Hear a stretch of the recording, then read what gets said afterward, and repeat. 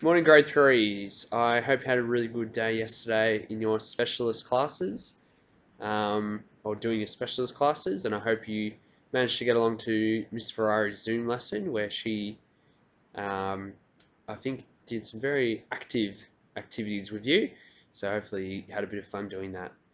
So today, guys, with our writing, every writing session on Friday will be related to our POS Ed focus, and it will be related to, this week will be related to humour.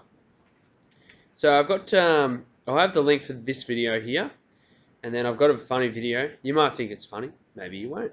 You have to have a look at that. Let your parents know that yes, it is a bit of a silly video, but you're not just playing on not just looking at YouTube videos and doing silly stuff. So, like last week, we're going to do a bit of writing where you first explain what you think the character strength is, what it means to you, and then you're going to write a little story about something or a time that that you use that character strength for, something that relates to that character strength.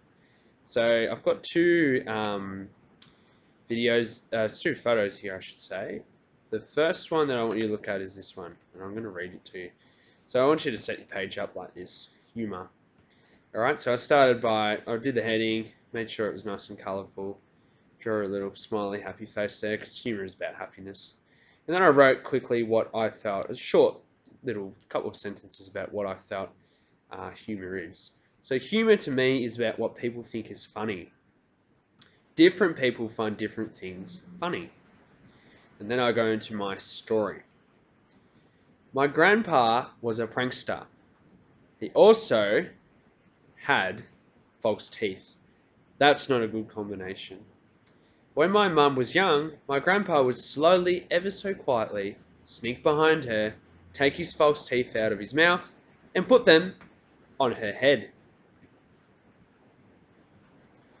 Mum, as you can imagine, hated this. My grandpa thought it was absolutely hilarious.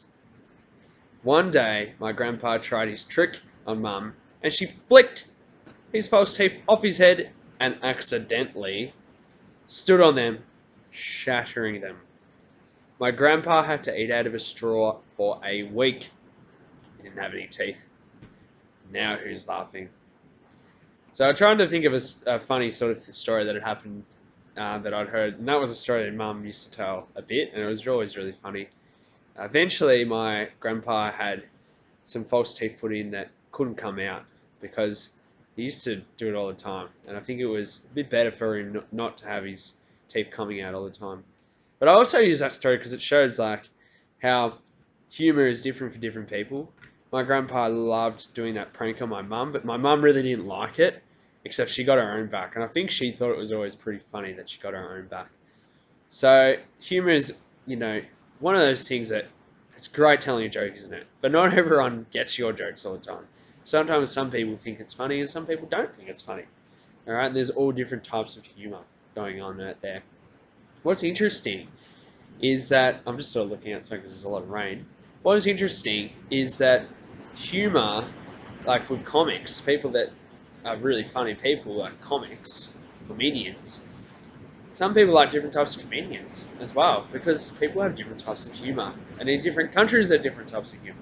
It's amazing, isn't it, really? Alright, I'm looking forward to hearing some of these stories. If you want to post them, that would be fantastic. Make sure you like this post as well, guys, and enjoy your Friday. Have a great weekend, and I'll see you online on Monday.